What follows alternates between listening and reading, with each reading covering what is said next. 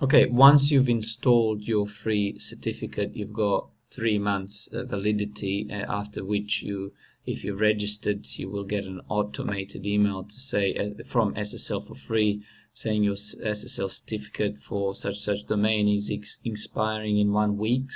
So if you're looking to install it for the first time, look at my other video, which I'm gonna link in the description box. Otherwise, this is how you update once it's expired or about to expire after 3 months. So you have to do this every 3 months. So if you've got an email, your certificate, SSL certificate is expiring in 1 week, so you can click here to renew certificate. This will take you to the page where you've got sslforfree.com/create ? Domains equal, and then www.yourdomain.com, and then %20, and then the same domain without the www, no spaces here. So here's what that link is going to look like. So you can now pause this video or just rewind and see that it's taking you to www.sslforfree.com/create ? Domains equal www.yourdomain.com, and then %20, and then the same domain without www. Once you're there, you can either do the manual verification, which we've gone over when we installed it initially, so you can revert back to that portion of the video again that I'm going to link, which is the video where you initially install the certificate. Or I wanted to make it easier, every 3 months I've set up automatic FTP verification.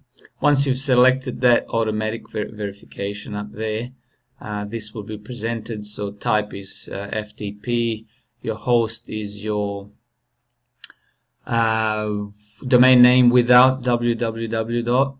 And then port is 21, and then user will be your cPanel user, and then obviously the password. If you've done standard installation, you'll leave this directory as blank. You can click on this ? To show you if it's for some reason, once you click download free SSL certificate there, for some reason doesn't work. It's going to tell you what the problem is, either the password.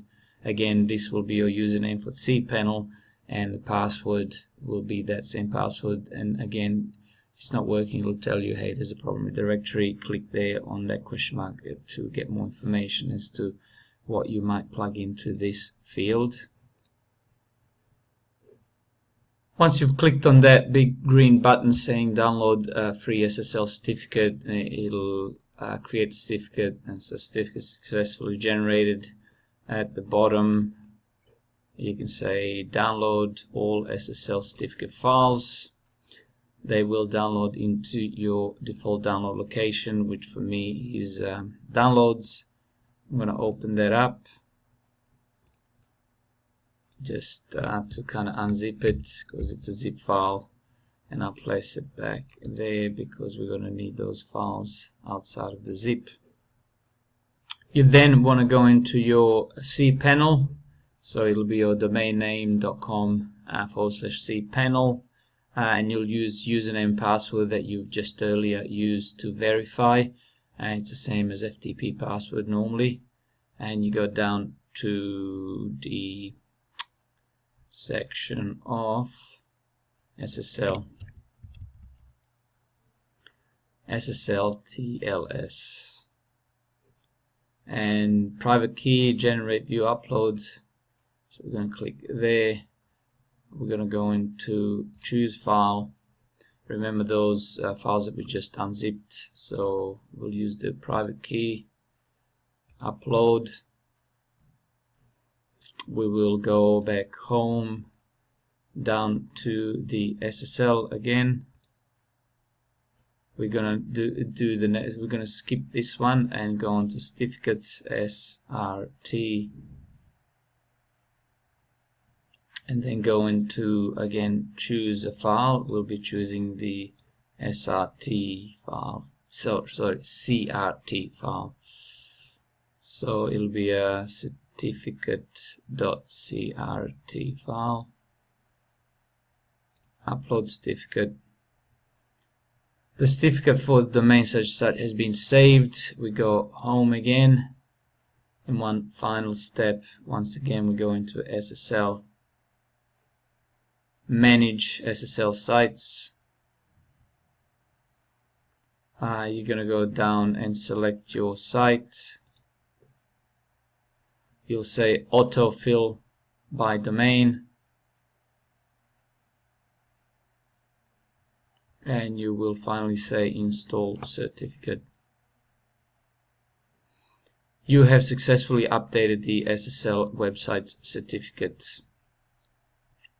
And one final step to check whether that certificate has taken, you can go to the website, and just to make sure, once the website comes up, so once the website comes up, you want to click onto this secure icon and say certificate.